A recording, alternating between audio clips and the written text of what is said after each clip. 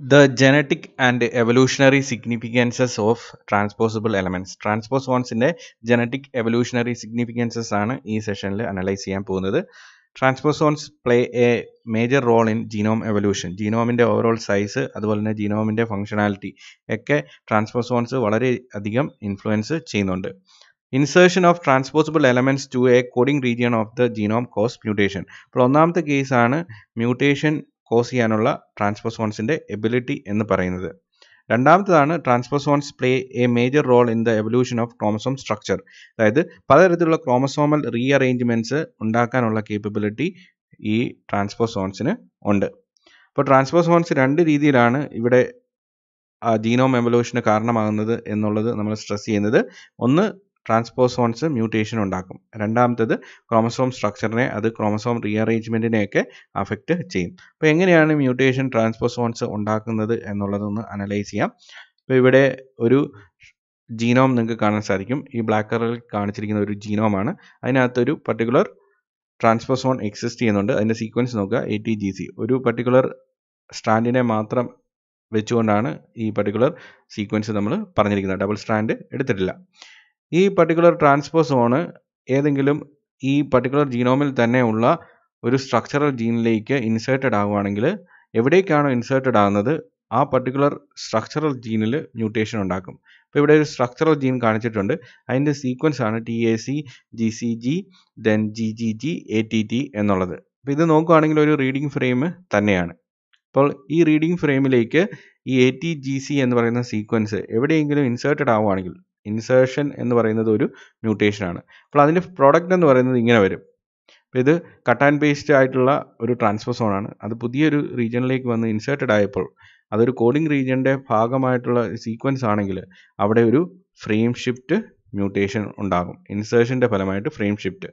നേരത്തെ ആ particular coding സീക്വൻസിൽ നിന്ന് TAC, GCG, GGG, ATT, അത് ATT എന്നുള്ളത് അത് ടെർമിനേഷൻ സീക്വൻസ് ആണ്. അപ്പോൾ ഇവിടെ നോക്കുകയാണെങ്കിൽ 3 ട്രിപ്ലെറ്റ് കോഡ്സ് ആണ് എക്സിസ്റ്റ് ചെയ്യുന്നത്. ഇപ്പോൾ അതിൽ നിന്ന് വ്യത്യസ്തമായി ഇപ്പോൾ ഇവിടെ TAC, GCG കഴിഞ്ഞിട്ട് GAT, GCG, GAT എന്നൊക്കെയുള്ള രീതിയിലേക്ക് അത് മാറി എന്നുള്ളതാണ്. അതായത് റീഡിംഗ് ഫ്രെയിമിന് ആ ഇൻസേർഷൻ നടന്ന ആ പോയിന്റ് തൊട്ട് ഷിഫ്റ്റ് ഉണ്ടായി.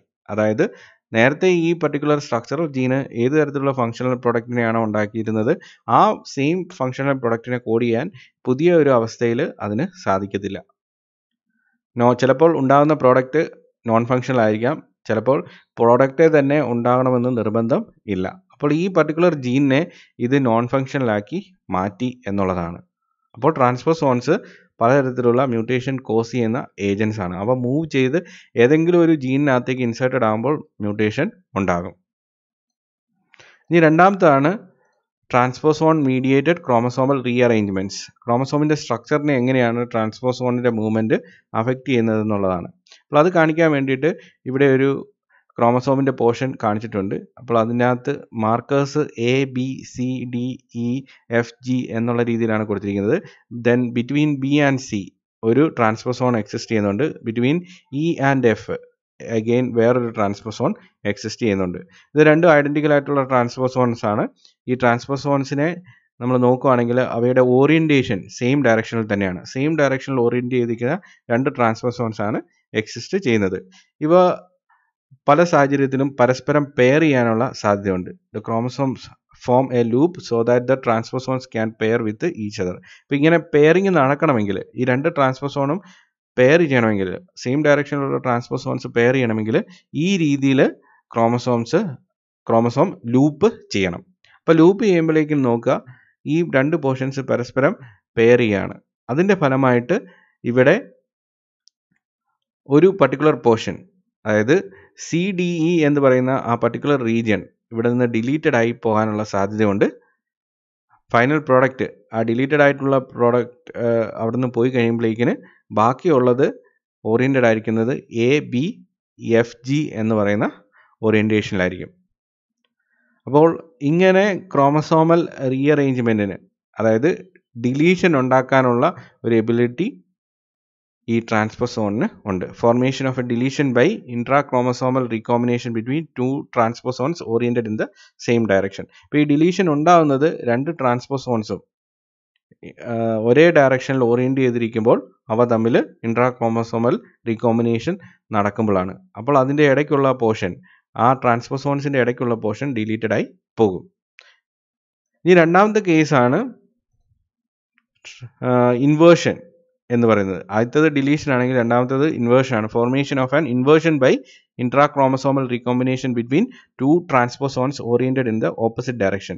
ഇപ്പോൾ ഇവിടെ നോക്കുകയാണെങ്കിൽ ഒരു ക്രോമസോമിന്റെ സ്ട്രക്ചർ നിങ്ങൾക്ക് കാണാൻ സാധിക്കും. ABCDEFG, നേരത്തെ പറഞ്ഞ പോലെ തന്നെ between B and C then E and F രണ്ട് ട്രാൻസ്പോസോൺസ് ഉണ്ട്. ഒരേപോലെയുള്ള ഐഡന്റിക്കൽ ആയിട്ടുള്ള ട്രാൻസ്പോസോൺസ് ആണ്. പക്ഷേ അവയുടെ ഓറിയന്റേഷൻ എന്ന് പറയുന്നത് ഓപ്പോസിറ്റ് ഡയറക്ഷനിലാണ്. ഈ പർട്ടിക്കുലർ ട്രാൻസ്പോസോൺ ഇങ്ങോട്ടാണ് ഓറിയന്റ് ചെയ്തിരിക്കുന്നത്, ഇത് ഓപ്പോസിറ്റ് ഡയറക്ഷനിലാണ് ഓറിയന്റ് ചെയ്തിരിക്കുന്നത്. ഇനി ഇവ തമ്മിൽ പരസ്പരം പെയർ ചെയ്യാണ്. പെയർ ചെയ്യണമെങ്കിൽ ഈ ക്രോമസോമിന് ഒരു ബെൻഡിങ് ഉണ്ടാകണം. നേരത്തെ പറഞ്ഞ പോലെ ലൂപ്പിംഗ് വേണ്ട, ജസ്റ്റ് ഒന്ന് ബെൻഡ് ചെയ്താൽ മതി. ഈ ക്രോമസോംസിനകത്തുള്ള ട്രാൻസ്പോസോൺസ് രണ്ടും ഒരേ ഡയറക്ഷനിലായിട്ട് മാറും. അങ്ങനെ അവ തമ്മിൽ പെയറിങ് ഉണ്ടാകാം. അപ്പോൾ അങ്ങനെ പെയറിങ് നടക്കുമ്പോഴേക്കിന് ഇതിൻ്റെ പൊസിഷൻ പരസ്പരം അങ്ങോട്ടും ഇങ്ങോട്ടും സ്വിച്ച് ചെയ്യും. അതായത് മുകളിലുള്ള ട്രാൻസ്പോസോൺ താഴേക്ക് വരികയും താഴെയുള്ളത് മുകളിലേക്ക് പോവുകയും ചെയ്യും. അപ്പോൾ അങ്ങനെ സ്വിച്ച് ചെയ്യുമ്പോഴേക്കിന് ഈ പോർഷൻ, അതായത് നേരത്തെ CDE എന്ന് പറയുന്ന രീതിയിലായിരുന്നു അത് എക്സിസ്റ്റ് ചെയ്യുന്നത്, അത് EDC എന്ന് പറയുന്ന ഓറിയന്റേഷനിലേക്ക് വരും. അപ്പോൾ ABCDEFG എന്ന് പറഞ്ഞായിരുന്നു അതിൻ്റെ ഒറിജിനൽ കോൺഫിഗറേഷൻ. ആ ക്രോമസോമൽ സെഗ്മെന്റിന്റെ മാർക്കേഴ്സ് നേരത്തെ അങ്ങനെയായിരുന്നു എക്സിസ്റ്റ് ചെയ്തിരുന്നത്. ഇപ്പോൾ അത് ഇൻവേർട്ടഡ് ആയി. AB പ്രശ്നമൊന്നുമില്ല, പക്ഷേ അടുത്ത പോർഷൻ EDC എന്ന് പറഞ്ഞ് ആയി. അതായത് CDE എന്നുള്ളത് EDC എന്ന് പറഞ്ഞ് മാറി. പിന്നെ FG.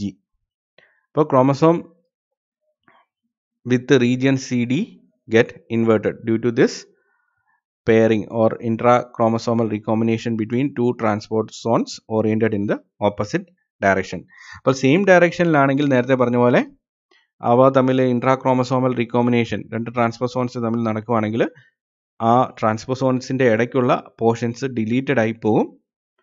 ഇനി രണ്ടും ഓപ്പോസിറ്റ് ഡയറക്ഷനിലാണെങ്കിൽ ആ രണ്ട് ട്രാൻസ്പോസോൺസ് തമ്മിൽ ഇൻട്രാക്രോമസോമൽ റീകോമ്പിനേഷൻ നടക്കുകയാണെങ്കിൽ ആ ട്രാൻസ്പോസോൺസിൻ്റെ ഇടയ്ക്കുള്ള പോർഷൻസ് ഇൻവേർട്ടഡ് ആവും. അപ്പോൾ ഇൻവേർഷൻ നടക്കും. ഈ രീതിയിൽ ക്രോമസോമൽ റീഅറേഞ്ച്മെൻറ്റ്സ് ട്രാൻസ്പോസോൺസിൻ്റെ ആക്ടിവിറ്റി കൊണ്ട് ഉണ്ടാകും. അപ്പോൾ ട്രാൻസ്പോസോൺസിൻ്റെ സിഗ്നിഫിക്കൻസ് നമ്മൾ പല കോണ്ടെക്സ്റ്റിലും ഇവിടെ ഡിസ്കസ് ചെയ്തിട്ടുണ്ട്, പല വീഡിയോസിലും ഡിസ്കസ് ചെയ്തിട്ടുണ്ട്.